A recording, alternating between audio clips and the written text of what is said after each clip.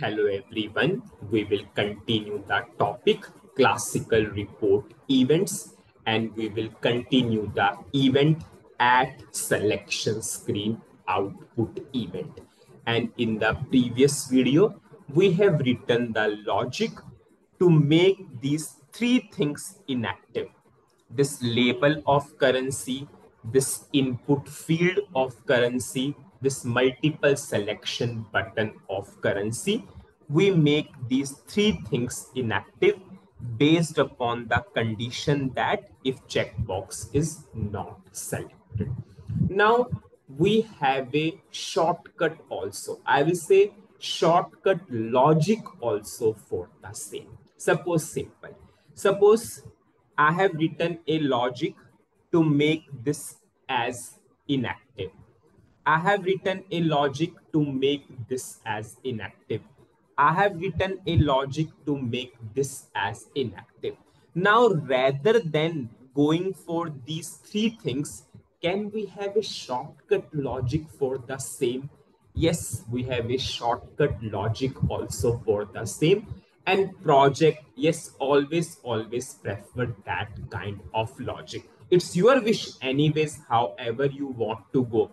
You want to pass names, individual names, yes, it's your wish. But we have one shortcut also for the same. What is that shortcut? That shortcut concept, we will tell it as modif id. If I will tell what is the name of that concept, that is called as modif id. Now, what is this modif id? Suppose simple. We want to make this particular thing, this one, this one as invisible whenever our program is running for the first time, means our selection screen is coming for the first time. And whenever we will select this checkbox, these three things should be visible. Whenever we will deselect this checkbox, these three things again should be invisible. So what we will do for this whole, what is the name of this? What is the name of this select option? S underscore curve. We will assign a modif id. The keyword is modif id. You can give any name after that. It is totally your wish. Suppose I am saying modif id is CUR. You can give any name. It's total your wish.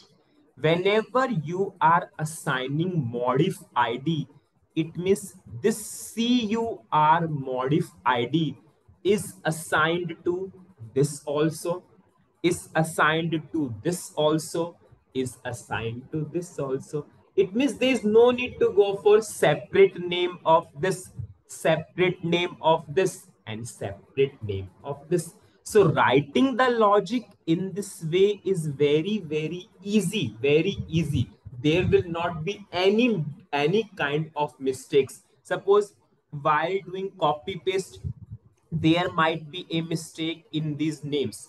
But if you will go for modif id concept, there's no chances of the mistake at all. Anyways, it's total your wish how you want to go. So what I did, as I assigned the modif id CUR to this select option, it means this modif id assigned to this also, assigned to this also, assigned to this also.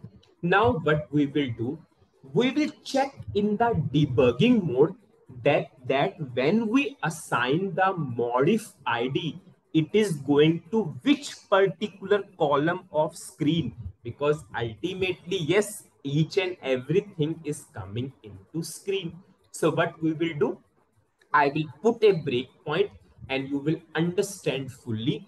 Now, rather than writing the logic in this way, screen hyphen name is this, we will write the logic based upon the modif ID, whatever the modif ID we used.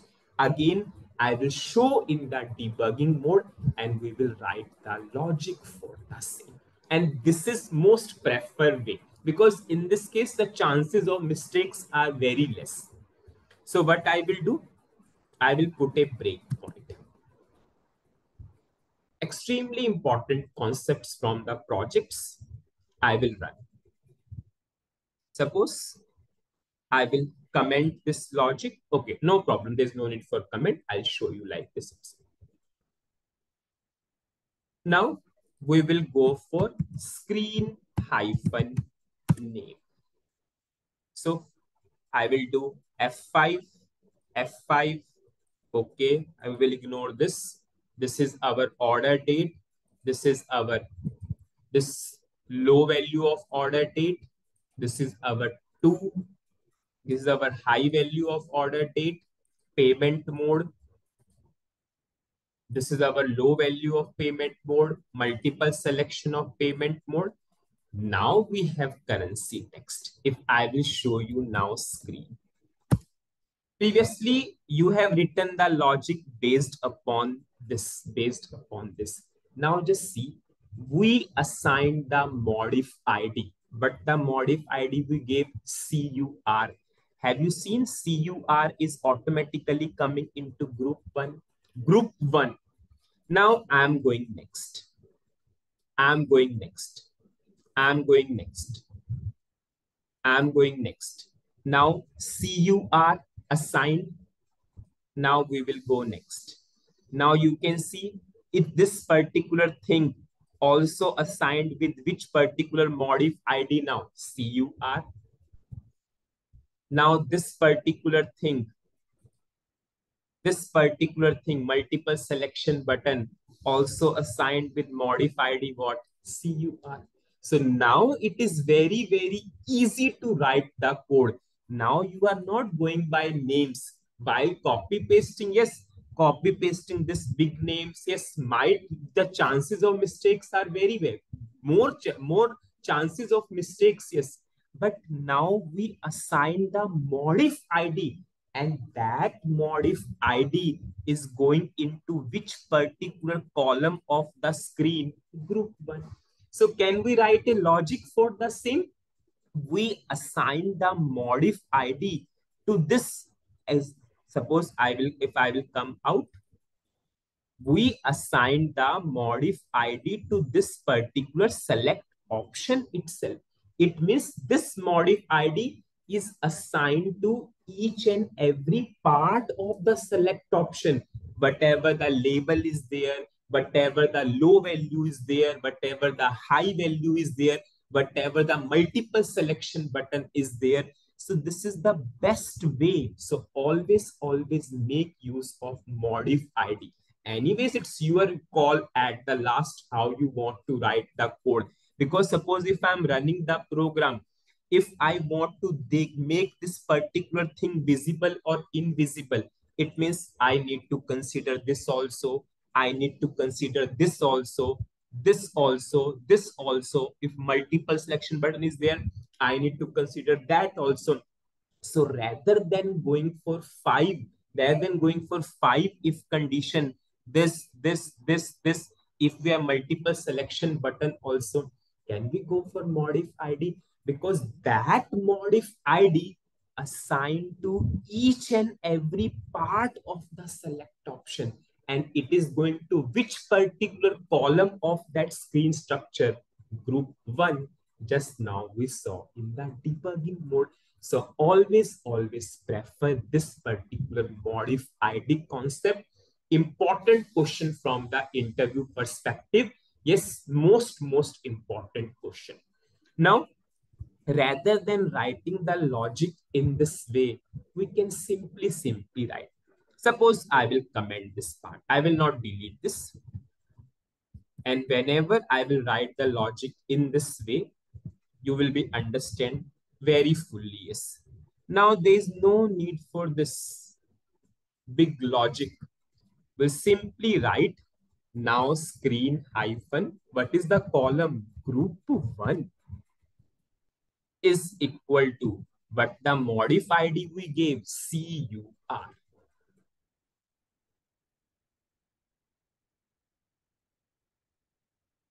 I will check the syntax and I will activate. Let's see how much easy logic is this. Okay. Now, if I will run and show you, you can see we have same to same output is there. If I will show you in that debugging mode, because modif ID assigned to each and every part of that currency. Now, if I will show you screen hyphen name, we will ignore this first. We will ignore this. Now we will ignore this. It will directly go to group 1. It will check the group 1. As of now, group 1 CUR is not for other things. This is payment mode. Payment mode. Now we have the currency. If I will show you, this is the currency. Have you seen what is the group 1 currency? So this if condition true, make it inactive, modified. Then we have next thing. Yes, if I will show you now screen, you can see what is the modif ID now. I will just go next.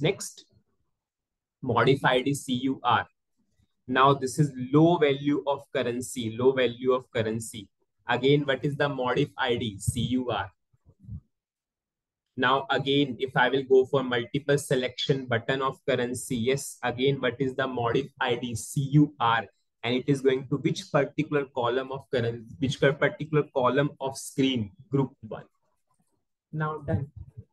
Now you can see this is the best way to write the logic, right? Anyways, last call is yours, how you want to go. You want to check the individual names or you want to go for modif ID. Very, very important concept. So what is the summary of the video? In this video, what we studied, rather than writing the logic based upon the name consideration, what you can do, you can write the logic based upon modif ID also.